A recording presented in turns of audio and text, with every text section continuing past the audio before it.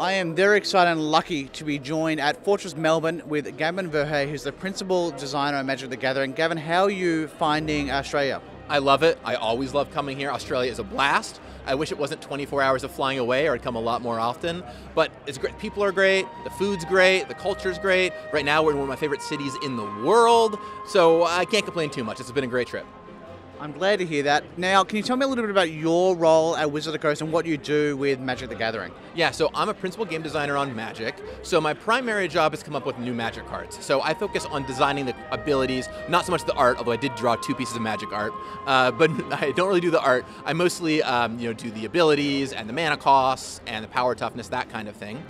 But in addition to that, I'm like a very front-facing person for Magic, so I do a lot of traveling around to events, signings, panels, that kind of thing, have a strong social media presence, and have a YouTube channel called Good Morning Magic that 3 days a week I put behind-the-scenes design information up on. So I really like to keep a good connection with the community as like a former pro player turned Magic designer. I guess when you talk about designing Magic, you have to think of the game as a whole. Like it's a 30-year-old game that you have people playing in many different ways. Is there a challenge in honouring that sort of the legacy of the game and also trying to make it fresher, new and exciting? Yeah, one of the biggest challenges with designing Magic is in fact exactly that, right? One of its greatest advantages is it's been around for 30 years. Also, one thing that can make it very tricky is it's been around for 30 years. So every card you make, you have to think about all the old interactions, how it's going to fall in to the place. There are some older cards, which means you can't do new things, right? So you also want to make sure that, hey, these cards are exciting, you want to go get them, you want to try them, it's new, it's novel. What is something players have never seen before? And so with every set, we're like, oh, what is the twist? What is the thing that they haven't done before? And with the Lost Caverns of Ixalan, we're going to a world that we've been to before, but with the twist of going underground, which players have asked for an underground set for ages, and we're finally delivering on that here with this set. So I guess revisiting planes or worlds is a chance to, one, go back to areas or mechanics or themes that players love, or that Wizards loves, but then give it, as you're saying, a new twist. Is there a challenge though to try and make it fresh every time?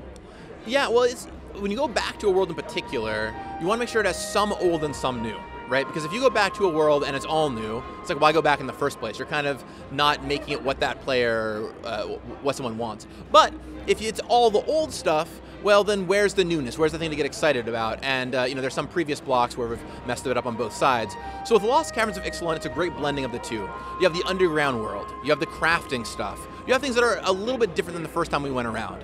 On the flip side, you still got dinosaurs, you still got merfolk, you still got pirates, you got vampires hanging out, you have Explore as a returning mechanic that was in the previous Ixalan, so it really does feel like an authentic sequel to that world. And one thing that I really love is not just in mechanics, but in the flavor of the world too, in the setting itself. If you go back and read some of the flavor text of the original Ixalan set or some of the lore, you'll see some things that hint actually at what we see here. For example, Acalots, which is this bat god, is in the flavor text in the original Ixalan block and now shows up here as they go underground. So there's some little things like that that really make it feel like a whole connected world, which I appreciate. One of the great things we've got for Lost Caverns of Ixalan is we've got, as you said, dinosaurs, and we've got Universe Beyond crossover with Jurassic Park or Jurassic World. You've also managed to do that a number of times recently, including with a Doctor Who set. What is it like playing in those different worlds, different IPs? Obviously something that you're probably have very fond memories of. Well, it's huge for me, and it's so exciting. I mean, for me, for reference, I'll talk about Doctor Who for a second. That's my favorite show. So when they came to me and said, hey, you're going to work on a Doctor Who set, I laughed. I thought it was a joke. It was a practical joke on me, right? That's how excited I was, because I did not believe it could be real. So getting to work with the BBC on that set and crafting that set from the ground up, making all the cards come to life was an amazing experience. And one thing we've found, whether it's The Lord of the Rings, Doctor Who, Jurassic World, it taps into a design vein we don't normally have. We come up with ideas for cards based on characters that players know and love that we would have never come up with otherwise, right? Look at a card like River Song, which is in the Doctor Who Commander decks. If you don't know her, River's a character that, the long and short of it is basically she travels in an opposite time direction from the Doctor. And so the card lets you draw from the bottom of your deck, which is a very novel mechanic, something that we probably wouldn't have done if it wasn't a great fit for the character. And so being able to tap into those design riches and resources of these top-down ideas make you feel like you really captured the character on a new commander or a new card you get to play with is a really special experience. That sounds like it's thematically exciting for you to design those cards, but it also gives you an opportunity to sort of flex those design muscles in a different way to make sure you're really hitting the mark for those characters as well. Well, yeah, I mean, it's both very exciting. I mean, as a huge Doctor Who fan, like getting to design a bunch of Doctor Who cards, you're kidding? That was amazing. It's also, you feel this huge weight on you because you want to do it right. Like, if you're a fan of the property, and you're going to have a lot of people out there who are fans of the property, you want to make sure you do these characters right by them. You do them in a way where they feel correct and authentic, like they really are getting at what you're going for. And you know, we like to pick designers for sets that know the IP really well. So like, I'm a huge Doctor Who fan. Annie Sardellis was the lead for our Fallout decks, which are coming out early next year, and she's a huge Fallout fan. So finding people that know the source material and are able to like put in the reps, be like, that's not quite right, we gotta tweak it a little further to make sure it feels like an authentic representation of the world and of the characters is really important to us. So we've got a whole bunch of people loving Lost Caverns of Ixalan, the Commander decks here tonight at Fortress. You know, Christmas is coming, 2024 is coming. Can you tell me a little bit about what you've already announced for Magic sets next year? Yeah, for our 4 big sets next year, our 4 like tentpole like Magic World releases. I'm excited about all of them in different ways, right? We start off with Murders at Karlov Manor, which is like a murder mystery set. It's a Magic meets Clue. In fact, it's so Magic meets Clue, we actually have a Clue piece of it that comes out alongside it, which is pretty cool. We actually get to like play Clue and Magic alongside each other. It's quite fun. And that's really going to tap into that kind of a bit of nostalgia. There's a lot of also present day shows people are enjoying that have murder mysteries in them, and make you try and figure out who did it. And yeah, there's a lot of really fun stuff happening in that set, and I can't wait for you to see what's going on there. Just fun fact, in Australia, it's Cluedo. Oh, Cluedo. Oh, yeah. Right, of course. The British Australia version, Cluedo. But yes, Cluedo, get ready. Then, of course, we've got Outlaws at Thunder Junction, which is our take on frontier fantasy, right? Like, yeehaw, giddy up.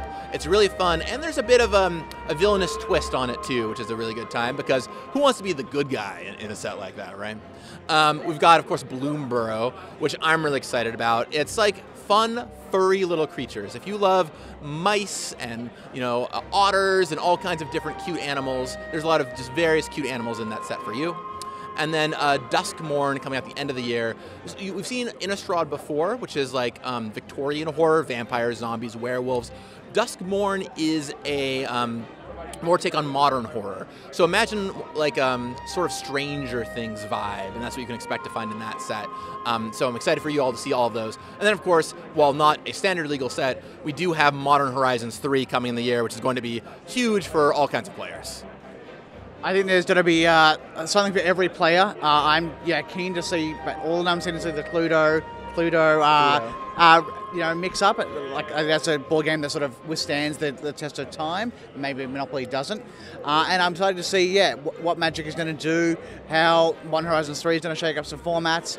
Gavin, thank you very much for chatting to us today. Oh, it's been my pleasure, and really thanks to all of you out here in Australia. You know, like Magic would be nothing without the great players around the world, and everywhere I go, I get to meet really awesome Magic players. So I'm so thankful for the warm reception, and I really hope you enjoy not only Lost Caverns of Ixalan and the Summer of Magic that's happening right now, but also all the sets next year. It's going to be a blast.